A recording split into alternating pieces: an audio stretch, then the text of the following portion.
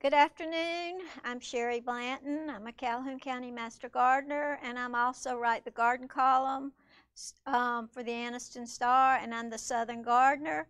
This is a first for me. I'm talking to a camera instead of a room full of people, and I don't have all the Master Gardeners here to help me in case I get stumped. So we're going to see how I do just looking at a screen with my pictures on it. And if while I'm talking you have a question or a comment, please send them in, because Teresa Kaiser, who is will be our moderator, she will pass the questions to me. And I couldn't cover every tiny plant there was. So if you have a tiny plant that you know better than I do, please send it on to us, because I could only know the tiny plants I have in my yard.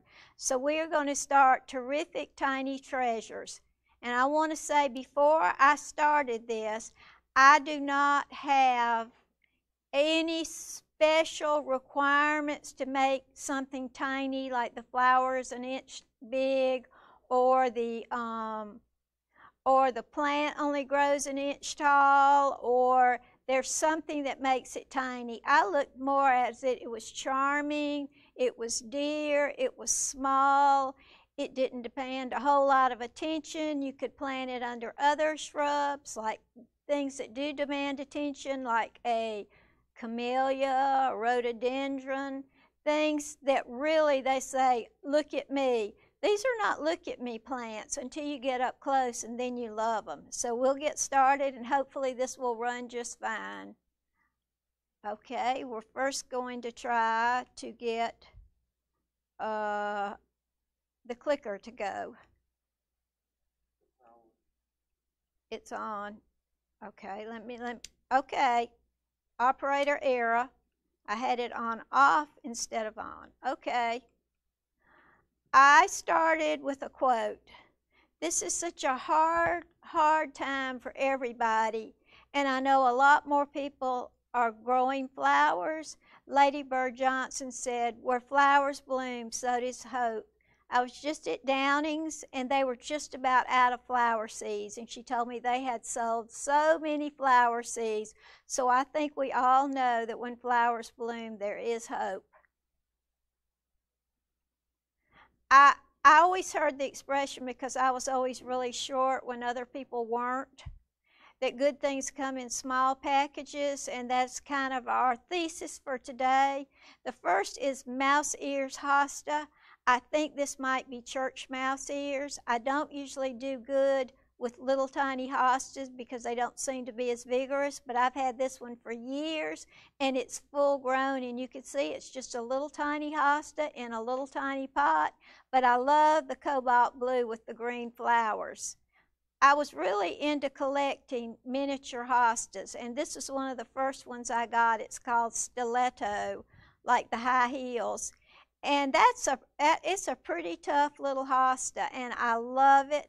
I think I actually have two of them. So if you're looking for a small hosta, Stiletto sets the bill. I really like this picture. Small is good, since we do not all have this much extra space.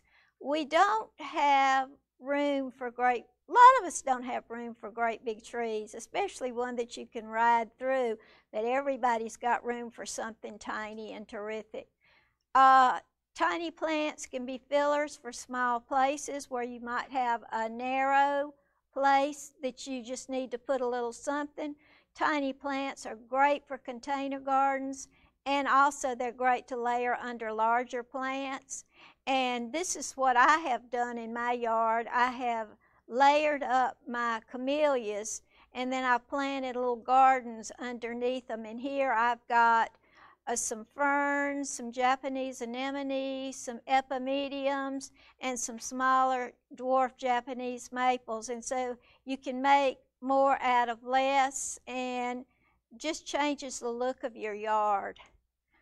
Now, a lilac is not necessarily a small plant, but the flower is so tiny and so delicate and smells heavenly. So I'm including this as a tiny plant because the flower is very dear, the little flowers are tiny. I really got into miniature daffodils one year, and I can't even tell you how many I bought.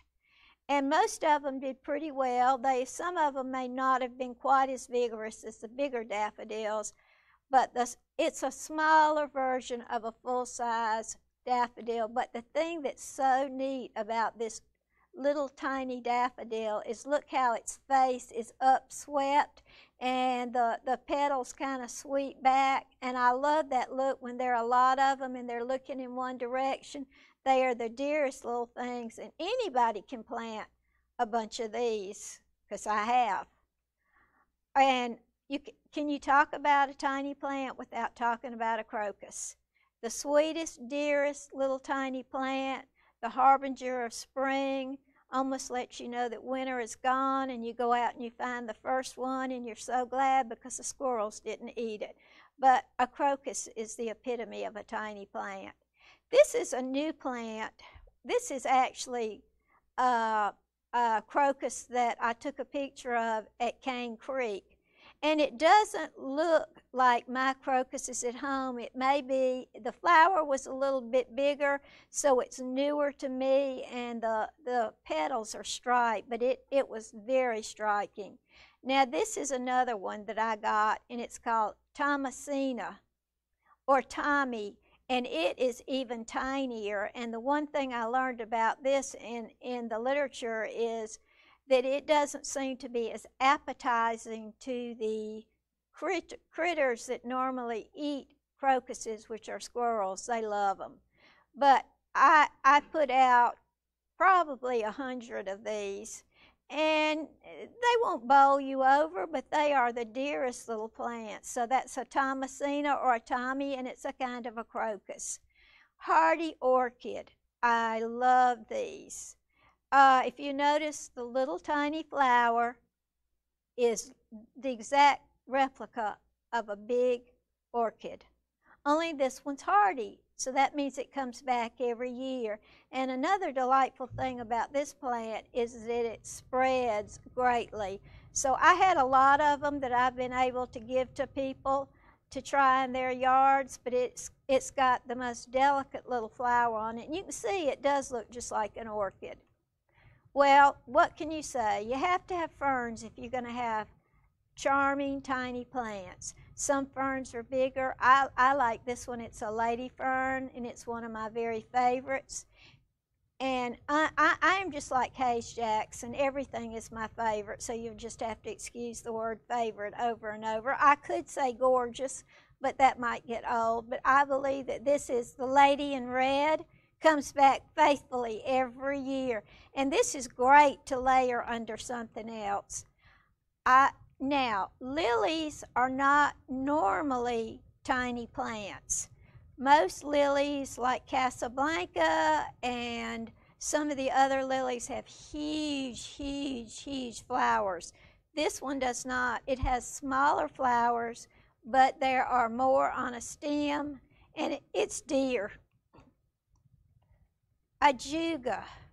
A lot of people say, oh, ajuga, ooh, that's just nothing. It just makes more, and I don't want that. And isn't it a invasive ground cover? No, it is not. It's a beautiful, beautiful, beautiful little ground cover, and the flowers on it are quite lovely. I think this is scallop ajuga, but I'm not sure. I went through a phase where I was collecting ajugas, and some were given to me without a label, and some of my labels are gone. But when you're looking for something tiny and something blue, ajuga's wonderful, and if it spreads too much, dig it up and share it with a friend. I love heucheras. My husband said, gee, they almost all look alike, but they don't. They come in so many colors, and I love this green one's called citronelle. But what is so charming about the heucheras is the little tiny flower. Teensy little flower, but yet one day we looked out and there was a hummingbird flying around the flowers, just like stuck in midair, drinking out of those little tiny flowers. I could not imagine how, but my husband and I were we stared the whole time it was there. It was like it was held on a string. But I do love heucheras, and I am one of the people that leaves the flowers on them. Now, here's another of the most charming of the tinies. Trillium is a little native, and you can plant one, and all of a sudden you have them around your yard, but they're not an invasive plant. And the dark part in the middle is actually considered the flower. And I started collecting trilliums, but this one seemed to be the most hardy. I have one that's got a white flower on it that also seems hardy, but this, just the regular trillium, is wonderful. Bloodroot. One of the master gardeners heard me drooling about her bloodroot, and she was kind enough to give me one. This bloodroot is a native flower, and it's planted at Cane Creek Community Gardens, and Linda McDaniel, who's the planter, I just said, could I have one of those? Because sometimes the best way to get a native plant is as a pass-along plant. So this is not mine. This is the one at Cane Creek, but I'm looking forward to see what it does because it's a beautiful little flower. I love wild ginger. Wild ginger doesn't really have a very showy flower, but it is a beautiful ground cover, and you can put it anywhere in the shade, and it will make clumps, but it's not an obnoxious clump. It's just a beautiful clump, and you can get them in a lot of different colors, but I think this particular one may be the most hardy.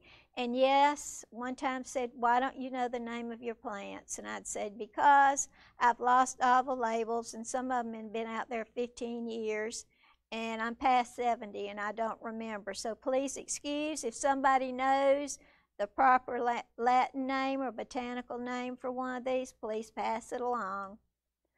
This is really, really one of my favorites. Hayes Jackson, Master Plantsman, introduced me to the world of epimediums. This is a little tiny flower, and if you can see, this one is splotched. So I started collecting them, and I've gotten several, but you can't walk into just any nursery and buy these. You have to get them online, and they're a little bit pricey, but they are so worth it. And I brought my yellow one, which is just as dear as it can be, and then this little white one. So I have about 5, and would love to have more when I'm not feeling cheap and caught in the pandemic. This is a great little flower. It's called Japanese anemone, and it is a hybrid of a Japanese anemone. It is a hybrid. There are all kinds of Japanese anemones, and this is one blooms in the fall. The only thing about it is it is not an invasive plant, but it is very aggressive. The only other problem with it is the deer love it more than I do. And the deer stopped by yesterday, and they ate everything that would have bloomed. Now, before the tornado, I had one, and it rarely ever bloomed. The next year after the tornado, I had dozens and dozens and dozens covered with blooms. The biggest problem is that the deer love them.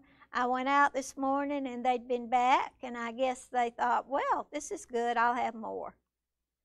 I love surprise lilies. Some people call them naked lilies, surprise lilies, but these are actually the surprise lilies. They come up, the foliage comes up and dies back down, and then it comes up on a stem. You know, I used to not love these, but I don't know, I've been seeing them in clumps, and I decided that this was something I loved, and last year I actually bought some, and the black lubber grasshoppers ate every one, but I was pleased to see that the foliage came back this year. I just don't know if I'm going to have any flowers. It was a pink one. This is probably the loveliest of the lovely. This is a calla lily that I did not plant. It came up on its own. And every day I went out and took a different picture on it. I didn't plant an orange one. I had a white one, and it was on the other side of the yard. And all of a sudden I go out, and this is there. and the deer didn't find it, but Japanese Japanese beetles ate that perfectly little round hole. Now, a lot of people do not like calla lilies because they represent funerals. But if they're out in the yard, step away from being funeral and just know that they are beautiful. And they come up in places you didn't plant them. But I have several now. Now, one of them did not bloom, but I have two different color pink ones, and this orange one did not come back, and I don't know why, because it was the first year I had a calla lily. It was white. I went out every day to check on it. Went out one day, and what was there? A deer had eaten the whole top of it. Most everybody's familiar with hen and chicks. That's another little tiny one. Doesn't require a lot of water. Will have a lot of chick babies. And then you can cut those chick babies off and make more. And this is what is called a succulent. I have not left mine out in the winter, although you're supposed to. I bring mine in. But this is another precious tiny. There are a lot of great sedums. This is called lemon ball, and if you'll notice, the print matches the color of the leaves. But this is it doesn't get very big, and I like the growth on it, but I love the color. It's sort of a chartreuse, and you forget to water it, doesn't go all wilty on you, and it makes a wonderful container plant.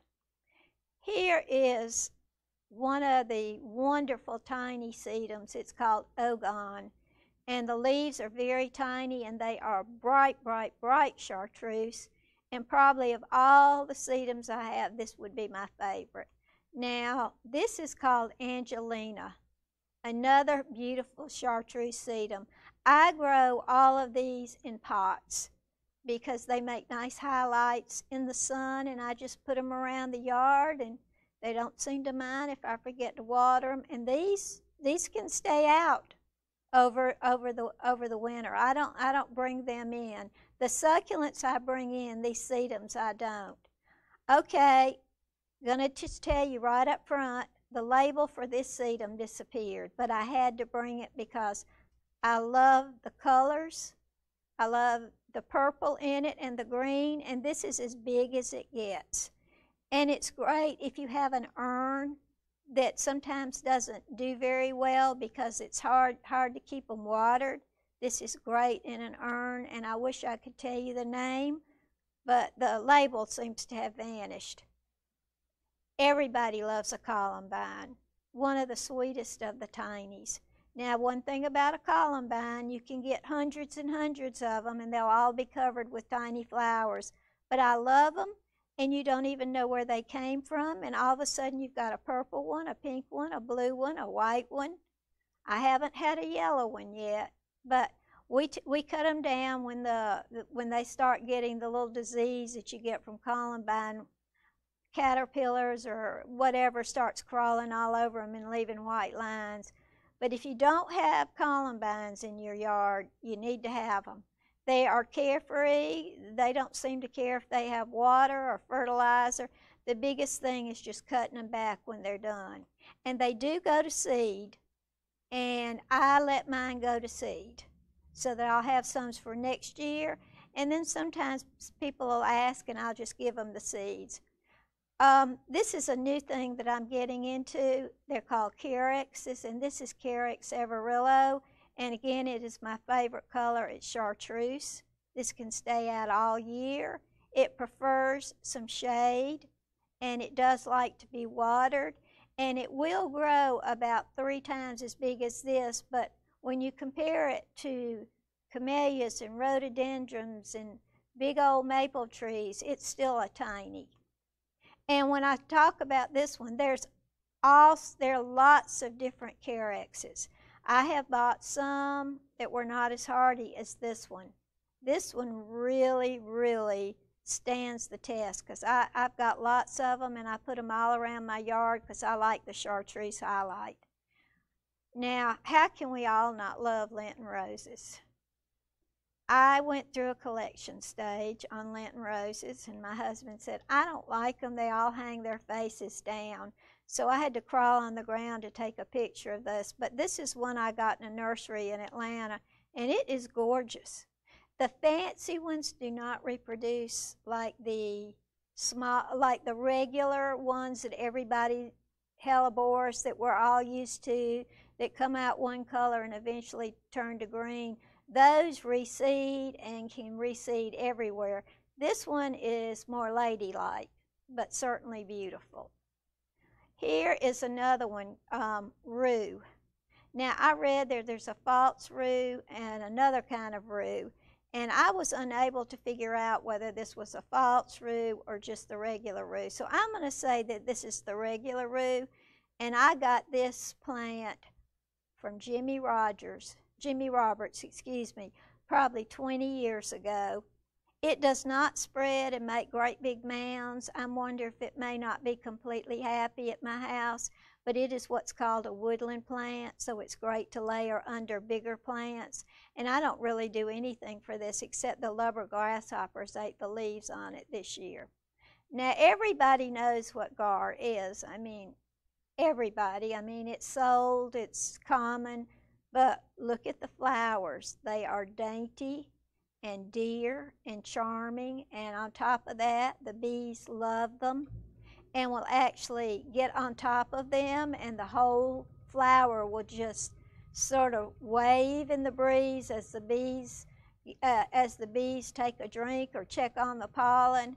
Unfortunately, gar can get kind of leggy about this time of the year, and some of them die back. So on Monday, I dug up about 200 of them because they had just seen better days. But when they're in their peak, they are a dainty, charming plant, the little flowers on them. And just watch the bees. This is Elizabeth Lawrence phlox. It has a story behind it. I got it from Jason Powell at Petals from the Past, and he told me it came out of a very famous gardener by the name of Elizabeth Lawrence. I believe she was in North Carolina, and he propagated it, and I got some. It's not like the regular phlox. It's very, very different. Some years it might look better than others, but it's really beautiful, and it fits on the charming list. Blue-eyed grass. If you want to talk precious, this is precious. I got it years and years ago, and I lost the tag. So I didn't know what it was, but every year it bloomed with the little blue flowers on it. So I wanted to include it in my PowerPoint, but I said, I've got to know what it is. So I Googled blue flowers, and there it came up, blue-eyed grass. Now, the one at my house has been there for 5 years. I planted one at the Pocket Park, and it died in a week. Can't tell you what it likes. Maybe more sun, maybe better soil, more drainage. But if you're looking for something petite for your garden in blue, as we all know blue's hard to find, this is it. This is your baby. I started collecting pitcher plants too. You're beginning to see a trend. I like to collect plants. I have a hard time buying more than one of a plant, but I started collecting pitcher plants. They are fabulous, interesting. The bugs fly down in the plants, and then the pitcher plants eat them. They are carnivorous. And over on the left side, you will see the flower, but you can make yourself a small bog garden and put some pitcher plants in them and have a wonderful treat and have something really unusual, but they are carnivorous plants. Now, that does not mean we feed them pieces of leftover steak or hamburger. They make their own food. They catch flies and any other kind of bug that happens to fall in, but you don't feed them. And they do not like fertilizer. If you want to kill them, fertilize them. What I did was I took a great big giant pot. I couldn't believe it, how big this pot was, and I mixed it with sand and peat moss. And I drilled the holes around the top and a few around the bottom, and I made a bog garden. I probably had about 50 pounds of sand and peat moss in it, but it's beautiful. This is Gardenia radicans. This is the only one that I was not growing in my yard. I included it because it is a baby gardenia. It's more of a ground cover, and it's a miniature of a full-size gardenia. And it is a great ground cover, but when I went out to take my pictures, mine had already finished blooming. I've had some trouble with some of mine. I don't think they were happy where I had them, but I've got one that is happy. It's just never quite spread like this, but if you want a baby gardenia, this is it. Okay, as long as we're talking about tiny plants, I'm going to go back. I picked the Gardenia radicans because it is the miniature of the big gardenia. So we're going to talk about miniature and dwarf plants. I don't know if any of y'all have a dwarf deutzia. During the tornado, mine all moved to a different spot above ground, and I had a very good friend that came over and she helped me dig them up, and we moved them. I also have the regular deutzia, which gets about 8 or 9 feet high. This one gets about 3 feet high and 3 around, and it also is a deciduous, but the flowers are really, really beautiful. And I used it because it has dwarf. It's a dwarf of the big one. Little Princess Spirea. You can guess why I use this one, because it's called Little Princess. There are big spireas and little spireas. This is almost a ground cover spirea. It has beautiful pink flowers on it, and mine probably is about 5 feet around, but it's only maybe 2 or 3 feet tall, and it has these luscious little pink flowers over it. I also have one that's chartreuse, but it didn't have any blooms on it the day I went out to take it. And I do sometimes cut it back, and I do sometimes dig up some of it if it goes past its boundaries. Why have I chosen this one? Because its name is Tiny Princess. This is a camellia with little tiny flowers. And she earned the word tiny. She has probably got hundreds of little pink flowers in the long yellow stamens. I went out one day and Little Princess had come out of the ground, and I shrieked. And so I got some stakes and I put her back, and that's been about 8 years ago, and she's been going strong ever since. That this thing is a beauty. And she has very nice manners. She does get maybe about 6 feet tall, but she doesn't get big and giant fat. She's kind of a compact grower, so she can fit most anywhere. This is also one of my favorite plants. When Jimmy Roberts was around, I used to go visit him very frequently. And he told me about Shinsan dwarf azalea. It is a Satsuki. Satsukis are like a great big wash tub. Mine is probably about 3.5 feet wide and maybe 2.5 feet tall. And Shinsan blooms in May, so it always misses the early frosts that we get in April or March that kill the regular azalea that we're all used to, the indica azaleas. This one blooms much, much later, so you always get the flowers. Well, I have kind of a nice story about Jimmy. He called me up and he said, "Sherry, I've got something for you. It's some Satsukis, and I'm going to keep them for you."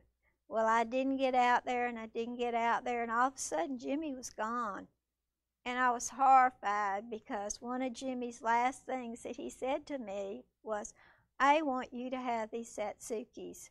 So when their nursery had their going out of business sale, I went and I talked to his wife, and I said, "Jimmy has 4 plants put up for me to buy, and I know exactly what they are."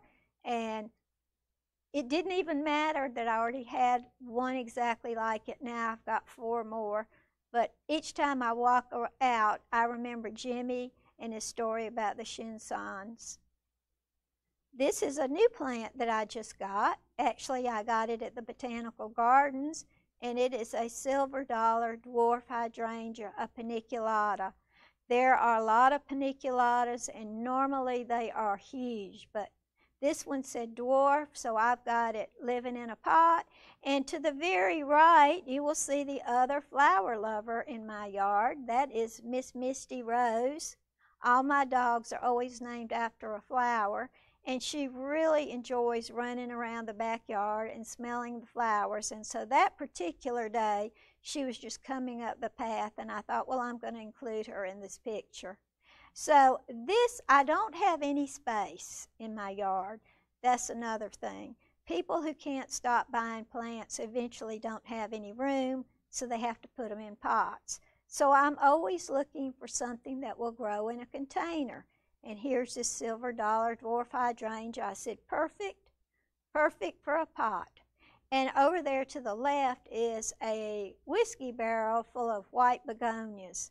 Now, I didn't include white begonias in my PowerPoint, but that's another very dear, dependable flower. You can stick it anywhere in your yard except the hot sun. It'll bring some cheer.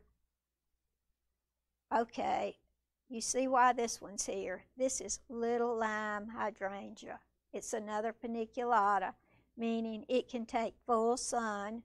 There's also limelight, which is its mother or its father, I'm not really sure. Limelight can get about 12 feet tall, and it's got huge, huge panicles on it.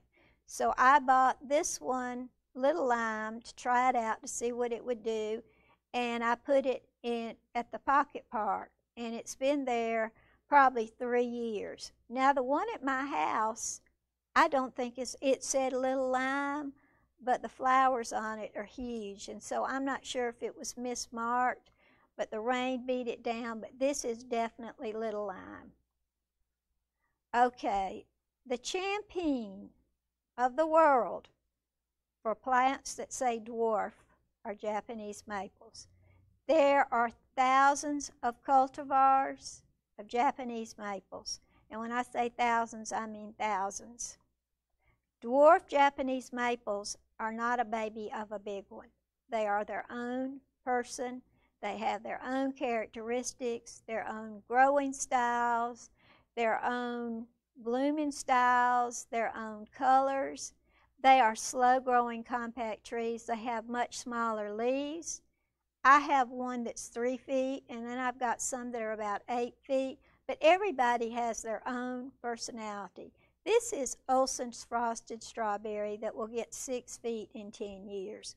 Well, my Olsons got really unhappy. I don't know whether it was drought or heat, but every leaf got burned to a crisp. So I dug it and moved it because I love this strawberry color, but as with most Japanese maples, they will turn color from spring to summer to fall. They will put on a different array of colors. Okay, this is my baby, Kiyohime Dwarf Japanese Maple. This is my bush. It says it's 2 to 3 feet high and 3 to 4 times as wide. That thing, I went out and looked at it very carefully. I think it's more like 9 feet wide, but it is only about 2 feet tall. It is again one of my favorites, and they also have one at the Botanical Gardens. They grow theirs in full sun. I grow mine in part shade. Drift roses. Everything is about drift roses, and this is called popcorn. A drift rose is a baby knockout rose, but not really the same. But if you're used to knockouts, this was done by the same people. It's hard to find drift roses this year. Excuse me. I saw one at one of the big box stores, and they really looked awful. So I wouldn't tell anybody to go get them. I got this several years ago at Bloomin' Miracles, and I can't tell you how beautiful it is. It's popcorn, it's white, and it turns kind of yellow, and it gets like a great big wash tub. And I don't know, it's one, I have red and pink and coral, but I believe this one's my favorite, and I wanted some more this year, but I didn't find any. Now, how do we talk about little flowers without talking about a viola, which is an annual? There's a viola, and if you want to get even tinier, there's Johnny Jump Up. And if you want to get bigger, you go to pansies. I prefer putting the violas in pots. I think they fill out really nicely, and unless the deer get them, they'll last you till it gets hot. But I mean, in January, you go out and these things will blind you with the color. My top number of pansies and violas to bring home was 450.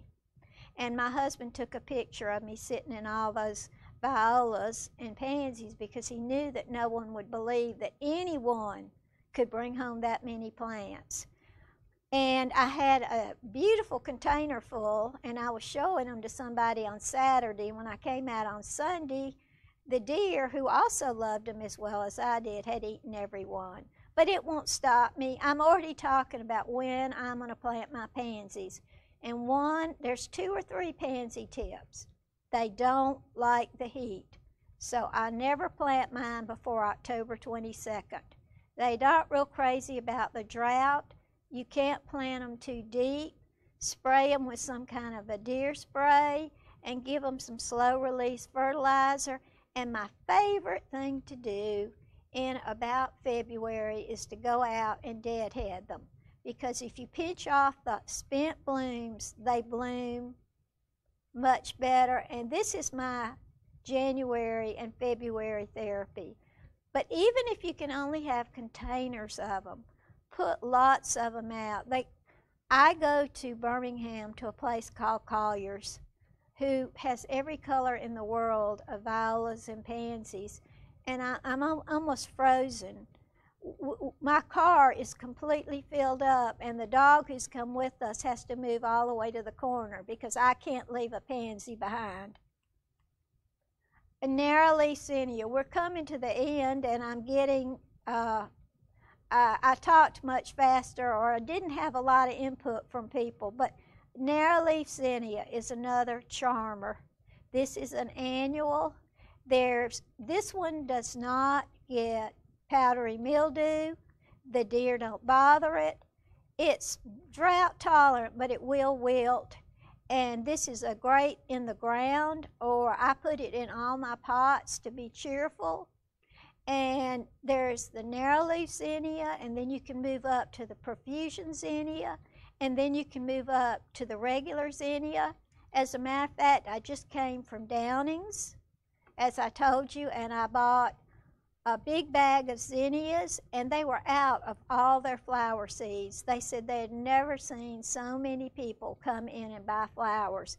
So we all know that hope is a flower, and we all know it's good for us. So I'm getting ready to plant some. And that is it for this. And Teresa has a question. I hope it's not too hard. Uh-oh, she has 2 questions. If you want to put them down on that table, I will get them from you so you don't trip over the wires. Okay. All righty, thank you. We have a question from a wonderful master gardener, Lynn Webb. She wants to know how tall Elizabeth Lawrence phlox get. And I'm going to say about 8 inches.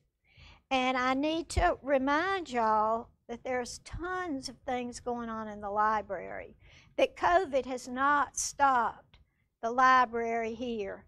They've gone on, they've got all kinds of programs on Zoom, they have got book clubs, they've got all kinds of activities for your kids who may be going crazy by now, running around the house, but they've got trivia and just all sorts of interesting things for them to do. Now, September 1st, I'm going to be here again via Facebook, and we're going to be talking about Made in the Shade. Some of these same plants are shade lovers because we layer them, but when you start talking about shade plants, the sky's the limit. And I bought a book I guess I copied it. It was called Made in the Shade. And I was surprised how many plants that I thought were sun lovers they planted in the shade. But I thank anybody that watched this, and you can, if you missed it today, you can go to the library's Facebook page, or you can go to their YouTube page and watch it again. And for all the master gardeners who are looking for CEUs, this is a perfect way to get them, and you can watch them whenever you want. I haven't learned Zoom yet, and I've watched some, and I thought, not sure I'm going to get there or not. I'm not up to watching Zoom, but this is good, and we want to thank Teresa for having me and catering to my strange COVID anxiety by just letting me do this on Facebook instead of having a room full of people. Yes, it's more fun full of room full of people, but when in these times, you're just glad to be able to reach out to people no matter what the way. So please join us again, and if you have a question, you can always reach me through the Anniston Star, or you can send a question to Teresa at the library.